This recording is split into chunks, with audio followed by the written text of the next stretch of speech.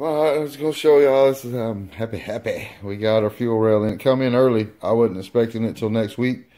But there's the fuel rail we got with the rubber here. I went with this nice soft one.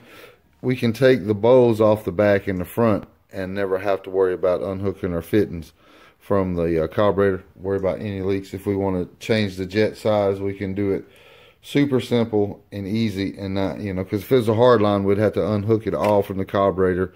And I like this one here. It's super nice. I'll show y'all. I'll throw it up when at the end, show y'all one I'm using. But I went to the parts house. I was hoping that I could find everything I need there. And I did get the 3/8 to 3/8 straight, but I need a 3/8 90 to come out right here and to hook the new line up. So that's where we're sitting at. I'm gonna go in here and I'm gonna order a 90. Hopefully we'll have it by this weekend, and then we can fire this thing up this weekend, hopefully.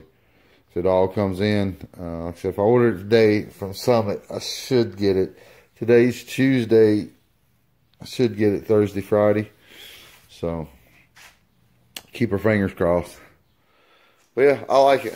It's a nice, clean install. It looks good coming off the carburetor. I had to take my tips off my purple ones, but, oh well. I think it looks good. It's all black. Blacks blend in real good.